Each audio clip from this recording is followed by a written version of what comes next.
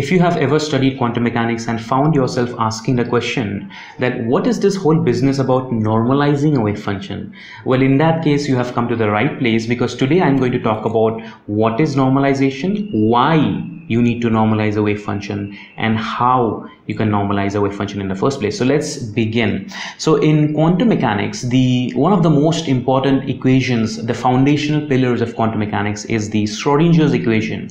This equation basically contains all the information about the nature of motion of the particle, like its position, its momentum, its energy, etc. Now, the solution of this Schrodinger's equation is what is known as the wave function solution, which is represented by psi x. This is known as the wave function solution of the Schrodinger's equation. Now, the equation that I have written here is a time independent equation, but what I'm going to talk about is equally valid for the time dependent equation also. Now, like any other second order differential equation, the Schrodinger's equation has some interesting properties. One of the interesting properties is that if you multiply the wave function solution with a constant, then the new function is also going to be a solution of the original differential equation. Let me give you an example. So if I take a very simple example of a second order differential equation, like let's suppose d2y upon dx2 plus y is equal to 0. What is the solution of this differential equation? Now, if you solve it, then the solution is going to come out to be y is equal to sine of x. Now, if I multiply this solution with a constant, the new function is also going to be a solution of the differential equation. So if I say that y is equal to twice of sine x, then in this case this is also going to be a solution of the differential equation. How you can prove it? So if you take the derivative, the first order derivative, the dy by dx is going to come out to be twice of cos x. If you take another derivative, then d2y upon dx2 is going to come out to be minus twice of sine x. So if you take this to the left hand side, so d2y upon dx2 plus twice of sine x. What is twice of sine x? This is y. So plus y is equal to 0. I go back to the original differential equation. So basically what this means is that if y is equal to sine x is a solution of this differential equation, then in that case, so is y is equal to twice sine x, a solution of the same differential equation. Y is equal to thrice sine x, a solution of the same differential equation. Y is equal to 4 times sine x, or y is equal to n times sine x, where n can be any constant, is a solution of this differential equation. That means this differential equation basically has infinite solutions, in the sense that any one of its solutions can be multiplied by a constant, and the new function is also going to be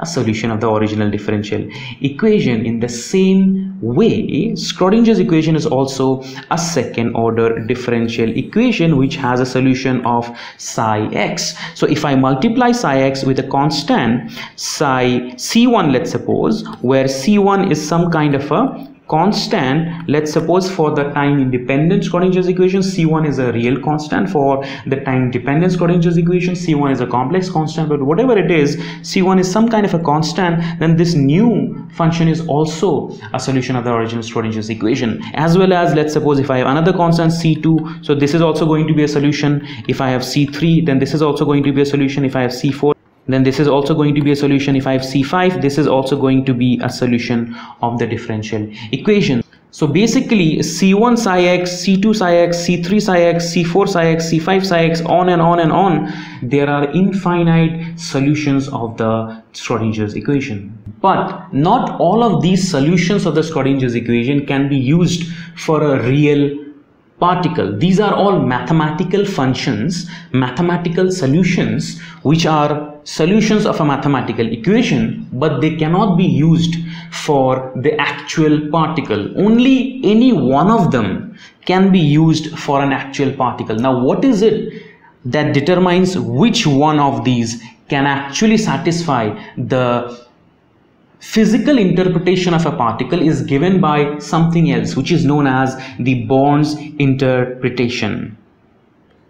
The bond statistical interpretation basically gives us an idea how to extract some meaningful information about the nature of the particle from the mathematical solution of the Schrodinger equation. So Bond's interpretation tells us that if you have the wave function and you multiply it with its complex conjugate, so basically you end up getting modulus square, and you integrate this along the x-axis if its motion is restricted to only the x-axis between some 2 points x is equal to a and x is equal to b, then this basically represents the probability of finding the particle in that region. So for example, if you have some sort of a wave function psi x between in the x-axis between x is equal to a and x is equal to b, then the mathematical integration of this wave function between these two regions basically gives us the area under this curve. But physically it means that the probability of finding the particle between these 2 points is PAB. Now I can talk about what probability means, but I'll just give a short remark. So in Newtonian mechanics that we use in our day-to-day lives, what is the fundamental equation in Newtonian mechanics? The Newton's second law, F is equal to ma. What is A? A is nothing but md2r upon dt2. So what is r? R is nothing but the position vector of this second order Newton's second law solution, the second order differential equation. So the solution of the Newton's second law basically gives us the position vector, which contains all the information about the position of the particle as the particle is moving. So the particle, where the particle was in the past, where the particle is going to be in the future, all of this information is contained in the Newton's second law, whose solution gives us RT, right? So Newton's second law solution basically gives us a position of the particle. However, in the same way that the Newton's second law is the one of the fundamental equations in mechanics, one of the fundamental equations in quantum mechanics is the Schrodinger's equation. But the Schrodinger's equation solution is psi x, but psi x does not tell us anything about the particle's position. No. The particle's position can be extracted, but it is not given by psi x. How the particle's position can be extracted from psi x is basically given by the Bond's statistical interpretation. So quantum mechanics is different from classical mechanics in the sense that in classical mechanics we know definitely where the particle is going to be, but in quantum mechanics we do not know where the particle is going to be. So we cannot tell what is the exact position, but we can tell what is the probability of finding the particle in a given location. So that is what we get from the Bond's statistical interpretation, that what is the probability that if you make a measurement, the particle will be in that location. So this is the Bond's statistical interpretation, where the psi x square dx between two locations a and b gives you the probability of finding the particle in that location. Now I can basically extend this argument to the entirety of the universe. That means if I say that the particle has to be found out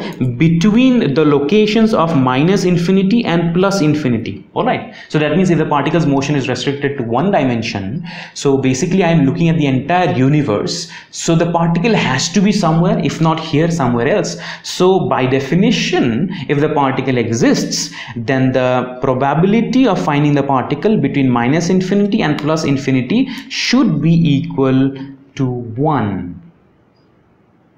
It cannot be 0, it cannot be less than 1, it cannot be greater than 1, it has to be equal to 1. This is very important. Finding the particle between -infinity and +infinity has to be equal to 1. Now this is what leads to what we talk about normalization. So let's look back at our wave function solution. So I said that all of these represent viable mathematical solutions, but not all of these satisfies the Bond's statistical interpretation. In fact, many of these will not satisfy the Bond's statistical interpretation. So if you take any one of these and do an integration between -infinity and +infinity, you will get a value which is not equal to 1.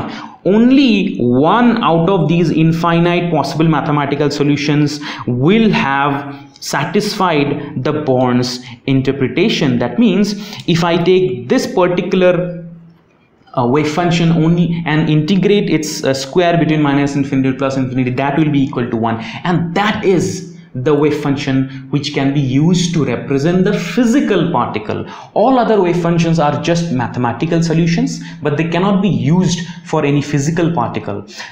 Only that wave function can be used for a physical particle whose integration of the square between minus infinity and plus infinity is equal to 1. This is where normalization comes into the picture. So whenever you have to theoretically solve the Schrodinger's equation, and if you solve it and you come up with some solution, let's suppose psi x, then that is not the end of the story. You also have to normalize this psi x. Normalization means that you multiply this wave function with some constant so that this also is satisfied. If this is not satisfied, then the solution cannot represent a physical particle. So how do you normalize the wave function? So if it is not normalized,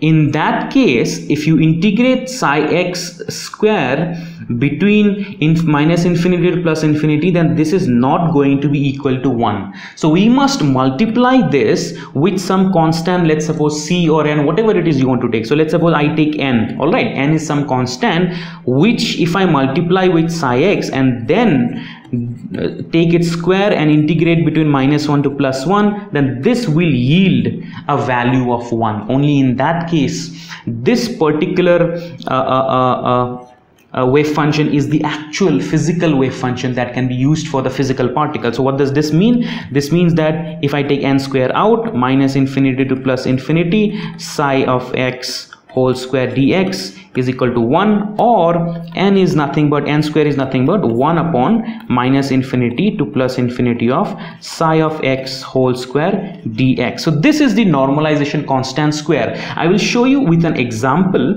So for example, let's suppose that I take the case of a particle in a infinite potential. So if there is a infinite potential and there is a particle which is stuck in the infinite potential, then I will not discuss the problem at all. I will just give you the solution. The solution for this particular case, if you solve the Schrodinger's equation, comes out to be psi x is equal to sine n pi upon Lx, where this distance is the length of the square. Well, now if you, again with the same way, if you multiply this with some constant, then all of those new functions are also going to be solutions of the Schrodinger's equation. So you will have an infinite number of solutions, but we only need one which can realistically represent the particle. We multiply psi x with n and then we take its square and integrate between minus infinity and plus infinity, and this basically leads to 1. If I take n outside, then psi x is nothing but sine square n pi x upon L dx is equal to 1 between minus infinity and plus infinity. So now the new challenge is to actually solve this integral. I will not go into details about the solution of the integral. The solution of this integral simply comes out to be L upon 2. Okay, if you solve this integral, you will get L upon 2. So n square multiplied by L upon 2 comes out to be 1, or n comes out to be root over 2 upon L. So therefore, this original equation, that the function that you will get as a solution of the Schrodinger's equation, needs to be multiplied with this constant. So finally we have the wave function solution, which can actually be used to represent the particle as n psi x, which is 2 upon n sine n pi upon Lx. So this is a wave function solution that can actually represent the particle, because this will satisfy this Born's interpretation. So as I just now demonstrated, not all solutions of the Schrodinger's equation can be used to represent the physical particle. There is another condition that needs to be satisfied, which is basically the Born's interpretation. If the Born's interpretation is not satisfied, those wave functions cannot be used for actual representation of the physical particle. And to make sure that whatever mathematical solution comes from the Schrodinger's equation gives a physical solution, we have to multiply with this normalization constant. So for all different cases, the normalization constant will be different. This is only the normalization normalization constant for a square potential. For other potentials, you will have to actually find out what is normalization constant. So that is it. You normalize a wave function because you want to only find that wave function solution that can represent the particle physically and discard all other wave function solutions.